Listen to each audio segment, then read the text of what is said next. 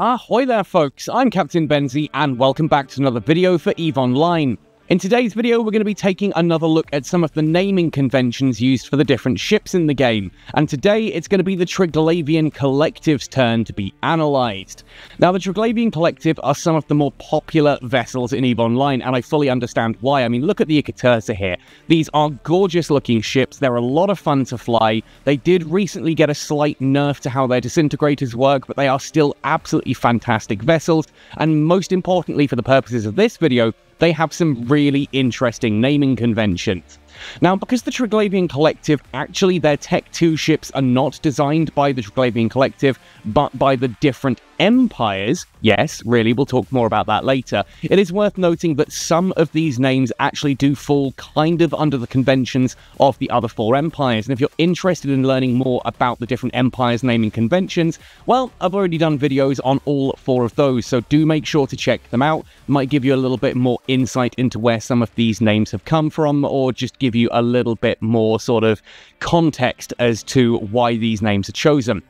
Now, if you do enjoy this video, please let me know, drop a comment down below as to which your favourite is, and hit subscribe for more content like this. Otherwise, let's jump straight in.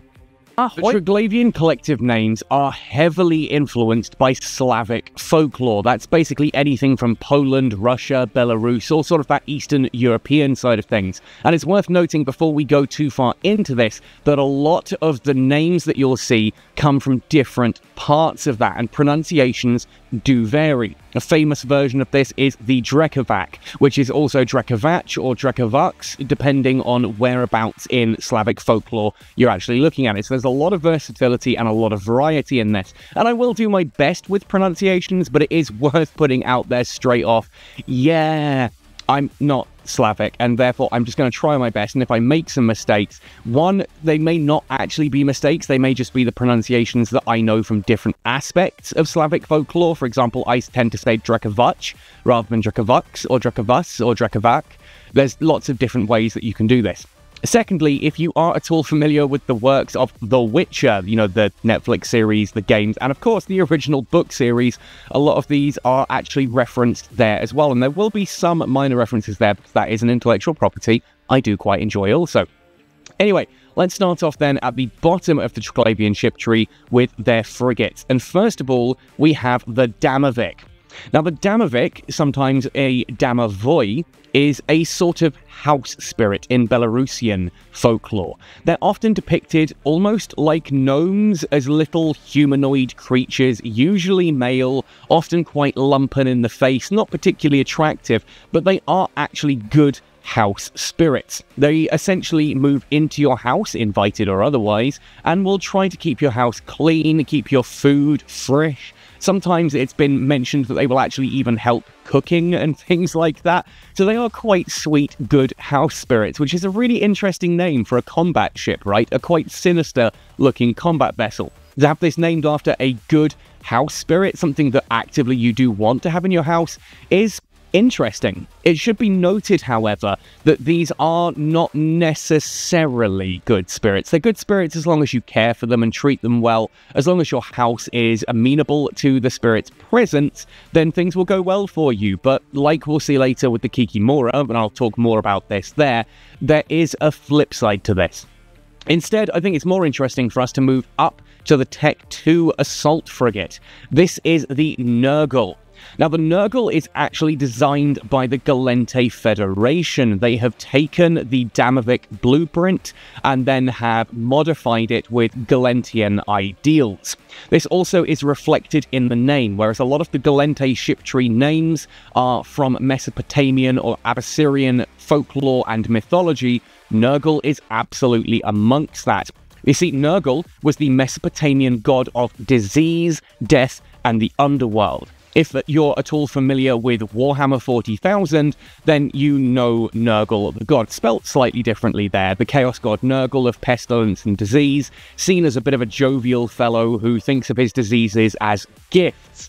And this actually does fit in quite nicely with the Mesopotamian god of disease. You see, Nurgle was also considered to be a bringer of peace, mainly due to the threat of his presence, and ultimately was a very respected god, with beseechments above house doors and lintels and that, to essentially ask the god of death, the underworld, disease, and peace to not necessarily leave them alone, but to kind of help treat any illnesses that they had whilst keeping some of the more awful illnesses at bay. Now, ultimately, this is a fitting name, I feel, for an assault frigate. It is a bringer of death. It is this sort of god of the underworld. It's a great little frigate. I've really enjoyed flying this, and that name does really fit, both with the idea of the ship itself, and it ties in nicely to the Gallente ship naming conventions. Moving up to the destroyers, then, we have the Kikimora, one of my absolute favourite ships in the entirety of EVE Online. This is such a powerful little vessel. I have a lot of fun with this, flying it in C2, C3 Wolf Rayet systems. C13s are amazing for this. They're very popular in destroyer roams because comparatively to some of the other Triglavian vessels, they are fairly cheap, easy to skill into, and they can do some serious amounts of damage. You can also spider tank these together quite nicely. Now, the Kikimora in Slavic mythology is kind of like a Damovic, or rather a female version of a Damovic. It's a Slavic house spirit again, and it can be good or bad depending on how she's treated. When a Kikimora moves into your house in Slavic folklore, she will often live in the cellar or even in the stove itself. She might be depicted with the snout of a dog, a chicken beak, can even resemble a goat-like entity with glowing eyes and horns, and some of these, in some of the artworks I've seen, do actually look really quite sinister, but they tend to be quite shy spirits that don't actively get involved in any sort of aggressive way. Instead, they're kind of like teenagers. They can be helpful if they're treated well. They can absolutely be there to, help with, like, housework. Help with the cooking, help with cleaning the house. There are stories in Slavic folklore of a Kikimora essentially cleaning the house while the residents are asleep, this kind of thing. On the other hand, if they are mistreated, they can be shadowy figures that kind of just sit on the corner of your vision, this strange humanoid thing that can have essentially any part of an animal's face or body, usually feminine, and can often appear as an old woman or even a young, beautiful woman. They may appear as a deceased family member, specifically when they are not being particularly well cared for, as a way to sort of torment their victim, the people who aren't looking after them. It's also noted they tend to, like teenagers, be quite passive-aggressive and will often break pots or plates. And wild Kikimori, and that is the plural of Kikimora in Slavic folklore, one Kikimora, two Kikimori, but in English, remember, we pluralize by our English rules, which is why we say octopuses, not octopi, which also is Latin. If you're actually taking the Greek word, it should be octopodes, but we use octopuses. And the same, we will say Kikimoras, but in Slavic it is Kikimori. Now, wild Kikimori often live in forests or swamps and have even been known to kidnap wayward children. So they can be sinister, but they tend to be a bit more passive-aggressive than some of the other spirits we're going to see later on in this video. For the Tech 2 version, we have the Drauga. Now, Drauga is, again, as a Tech 2 vessel, not designed by the Triglavian Collective themselves, but is a modified Kikimora that has been built by the Minmatar Republic, hence it has a Nordic name. Now, in Nordic mythology, a Drauga, often spelt without the second U here, just D-R-A-U-G-R, is a kind of undead creature in Scandinavian mythology and folklore. They're revenants, animated corpses, the original version of the barrow wights. The idea that you might look across the barrow dens and see some of the barrows actually glowing as the corpse inside it has come alive with a baleful gaze that walks through the mists and fogs of the early twilight into the witching hour of the night. Very sinister creature. They are hideous to look at, often depicted with dark blackish bluey grey skin, not very sort of humanoid anymore. It's a humanoid corpse, but it's had this real ethereal otherworldliness added to it.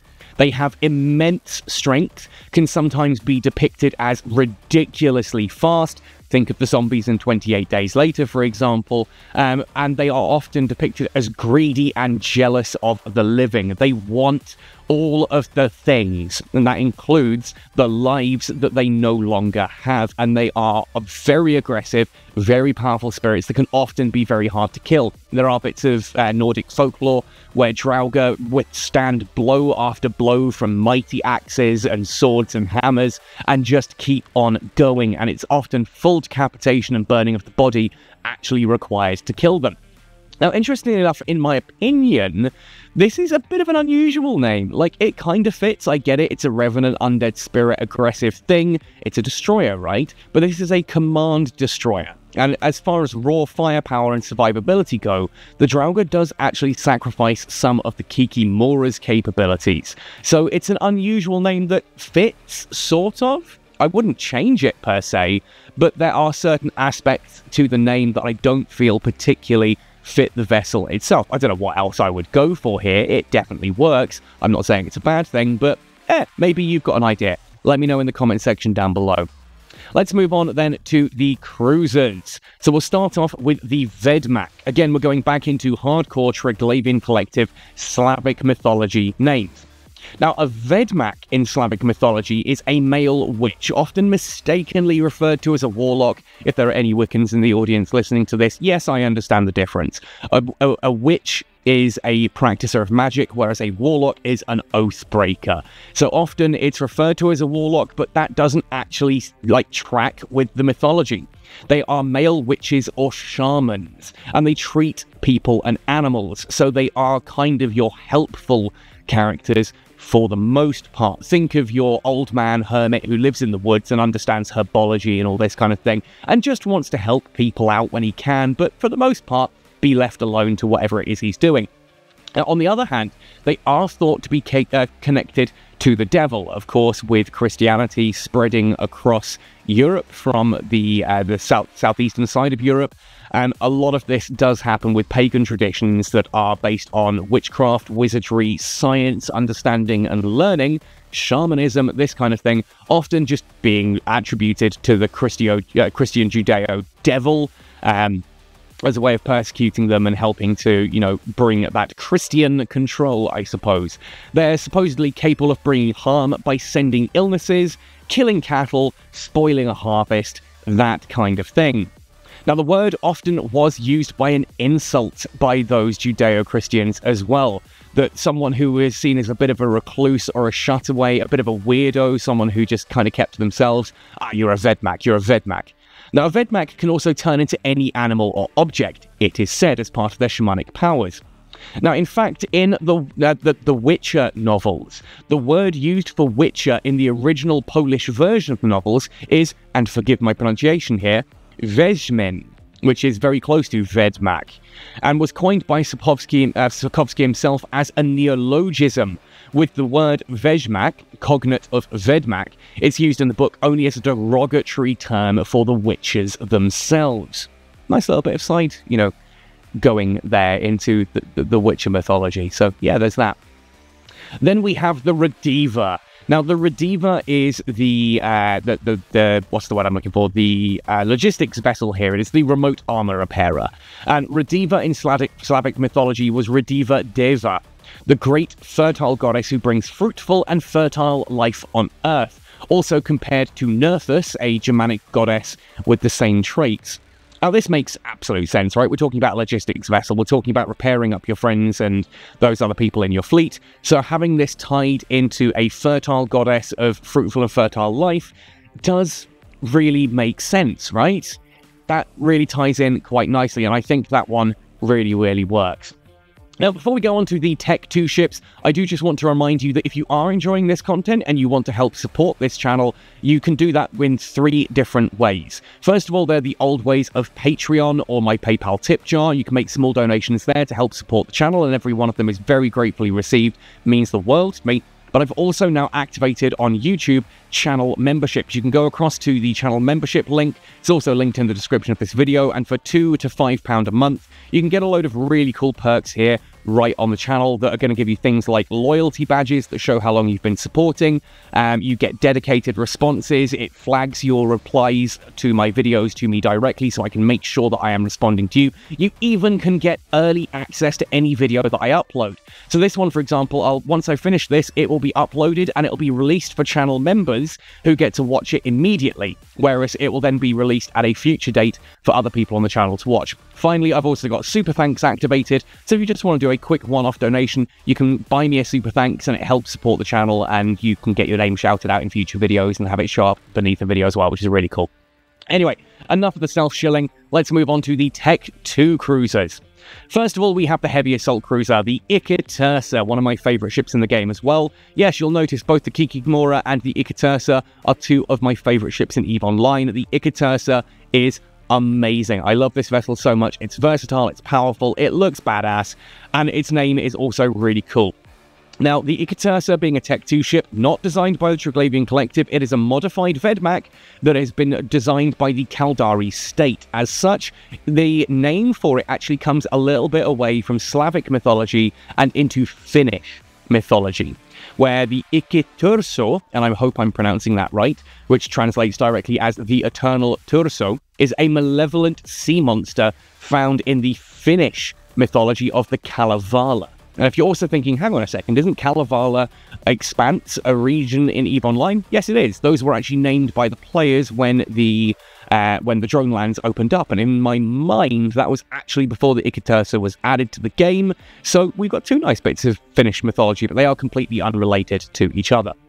Now, the Ikatursa, as I said, is a malevolent sea monster. Think kind of like a kraken, kind of like Cthulhu.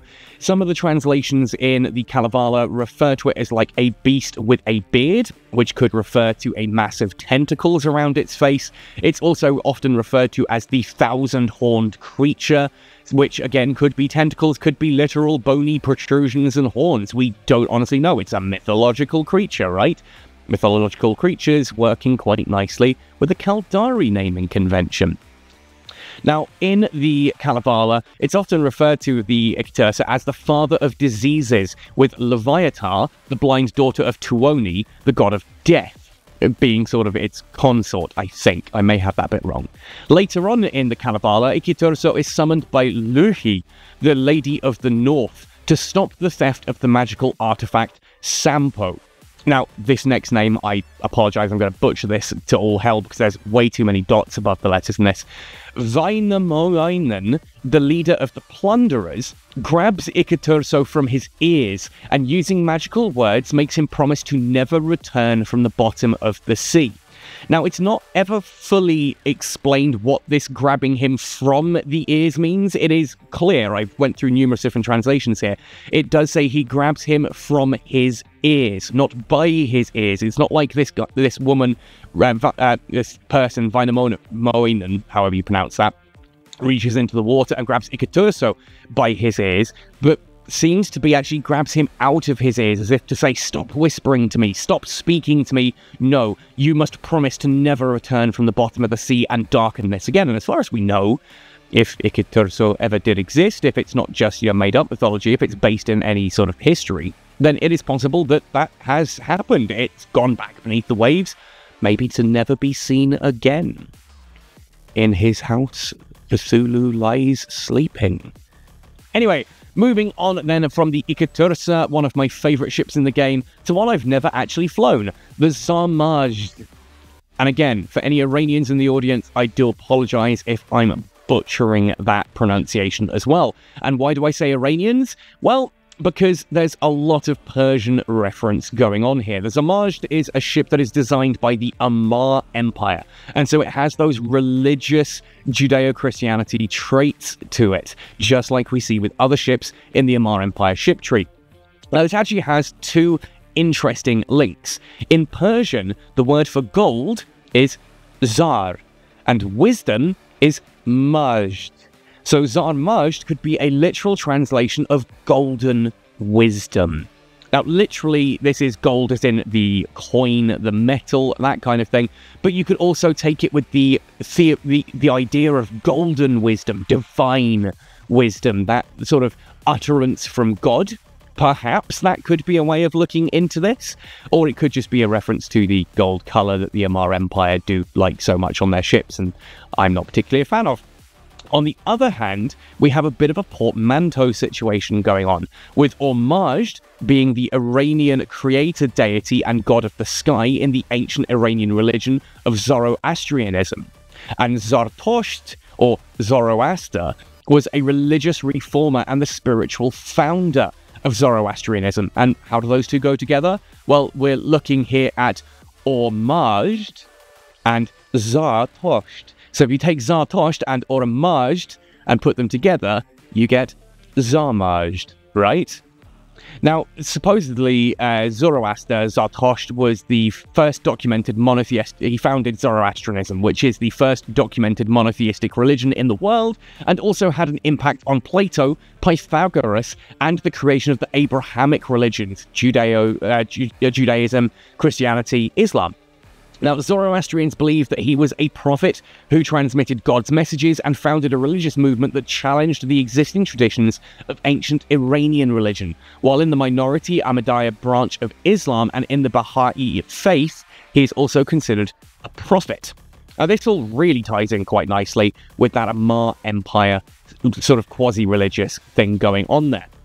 Whichever way you take to look at it, whether it is a portmanteau of Zartosht and Ormazd, or whether it is the Persian Zar or Zarmazd, meaning gold wisdom, that's up to you. I think this really works, though. It is on so many levels very Amarian, whilst also having that sort of influence with the fact that this is a remote armor repairing ship. It does twin into that really, really nicely. And if you've ever gone up against a fleet of Triglavian vessels that happen to have a Zarmazd with them, you'll know how utterly fearsome the remote armor repairing capabilities of this can be and how hard it can break the tank of that particular fleet. Makes sense.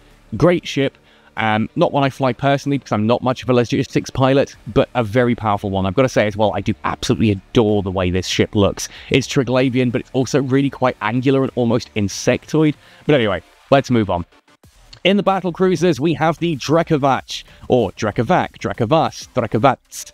There's lots of different ways you can pronounce this depending on where in the Slavic region you are looking. So all four of those pronunciations are ones I have heard people refer to as quote-unquote correct. So don't at me on that bit, at least.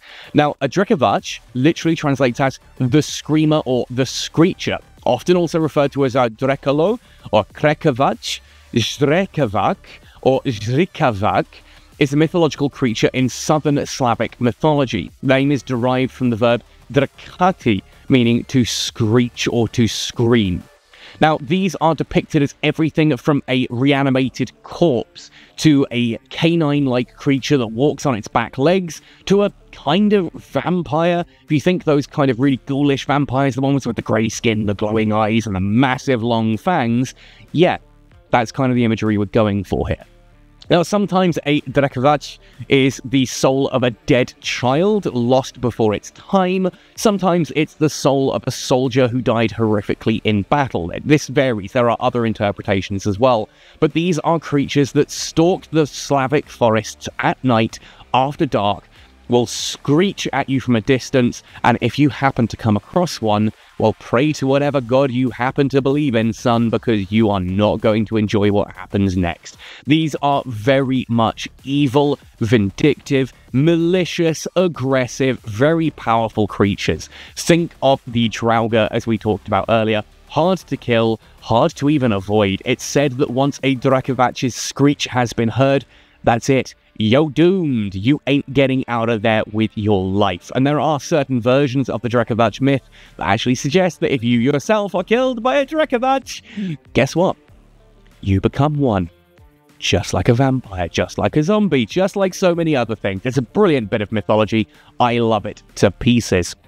Let's move on then now to the battleships. We have the Leshak, and this is a really great one. Actually, I learned quite a bit about this. Now, I obviously know from The Witcher that you have the Leshi, but looking into Slavic mythology, you also have Leshi, or Lesovish, being a male woodland spirit in Slavic mythology, kind of like the old man of the forest. He protects wild animals and forests. He is there as a protector of green spaces. Cut down his trees and you're going to make him angry. Get lost in the forest and be of good heart and he might help you out.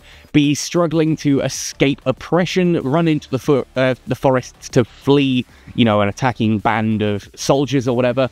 And Leshi may lead you to a nice clearing away from your attackers, may even show you the way to berries and clean water and this kind of thing. So it can be a good force and a bad force. He's a primordial force. It's not about good or bad, or good or evil. It's about how you interact with him, right? Now, in the Witcher books, a Leshi is also this weird monster that can be almost like a feline creature that jumps from branch to branch, and then can turn into these gigantic humanoid tree-like ent creatures with horns and skulls and bodies made of bark. They're very much that very primordial aggressive spirit, like a humanoid monster that looks to be made of trees. They're one of the more iconic monsters, and if you actually played Monster Hunter when they did the Witcher crossover, when they did the Witcher crossover, it was actually... my mind is unraveling. It was actually the Leshi that was added as the creature that you hunted, and I loved that hunt in Monster Hunter World. That was a great little crossover, and was so much fun to do. But the Leshak...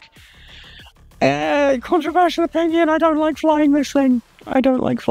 It's not, in my opinion, a particularly good ship. It's a very popular ship. It's great for structure bashing, but for actual PvP roams or for, you know, ratting and things like that, it has problems, right? It's a big, unwieldy, tree-like battleship that takes a long time to do anything. It's very powerful, but not the most subtle of vessels.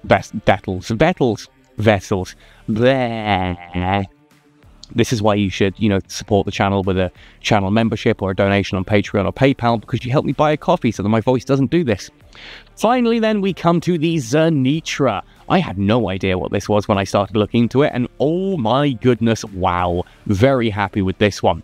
The Zernitra comes from Wendish culture, which is sort of a Western Slavic group that had historical battles with the Saxons. Saxons were a Germanic tribe who eventually moved across to what we now know as England.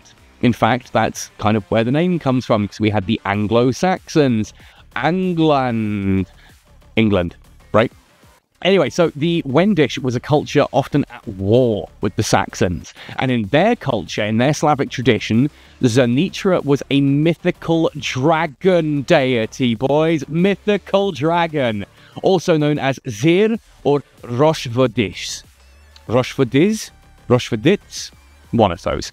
Representing the god of sorcery, and its image was used as a symbol of resistance during those Wendish-Saxon conflicts, painted on shields and banners and things like that. This gigantic black dragon. Now, this also has connection with the weather and water in Slavic folklore, that Zernitra, this black dragon deity, was capable of producing pure water for the Wends to drink, and also could control the weather. So every time the Saxons attacked, only to be pushed back by a thunderous storm across the mountains and forests that sent them running, that was Zernitra's work, right? That was this gigantic black dragon going, "No, be gone, Saxons, you shall not harm my people." Yeah, and ultimately Zernitra was believed to possess the ability to control the climate and acting as this source of fresh water for the troops. It's also arguably where the concept of the Black Dragon in Dungeons and Dragons comes from, this idea of pure water and acid being tied into how Black Dragons are portrayed in Dungeons and Dragons. Being this large black reptile with curled horns, does that sound familiar? Being this aggressive, pernicious, capricious creature that would just as soon swallow someone whole as it would assist them. Yeah, sounds kind of like a black dragon to me. And yeah, I may not like the look of the Zernitra, but having the Triglavian capital, their dreadnought, being named after a freaking black dragon deity of sorcery, weather, and water, that's badass no matter which way you look at it, right? That's so cool. That is so cool, and I had no idea. But also looking at the Zenitra, you kind of can almost see this. It's got the horns, the curled horns to the side. It's got this gigantic chin. It's almost, if you look at it, like a dragon with its mouth open. I love this. I love the name. I love, you know, the mythology behind this. I learned something from this. I learned something from this. And if you learned something from this, well, I think you owe me a like on the video and a subscription to the channel if you aren't already subscribed. It's completely free, helps support the channel, helps keep content like this coming straight direct to your inbox and your notifications so that you never miss anything, right? That's why we do these things. Subscribe, ding the notification bell, and yeah, enjoy more content like this in the future. Now, before we round this one off, that may be the Triglavian vessels there and their naming conventions. Tell me what you want to see next, because we've still got Serpentis, Angel, Blood Raiders, Sanchez Nation, Guristas Pirates, Sisters of Eve, Mordu's Legion, and the Edencom ships. Which of these would you like me to see cover next? Drop it in the comments below, let me know. And of course, if you are a channel member, you'll often get direct access to polls as to what content you would like to see me work on in the future. So maybe consider doing that as well. Anyway, folks, thank you for watching this one right the way through to the end. I hope you learned something. I hope you've enjoyed this one. I hope you had fun. Thank you for watching. Happy sailing, and see you in New Eden.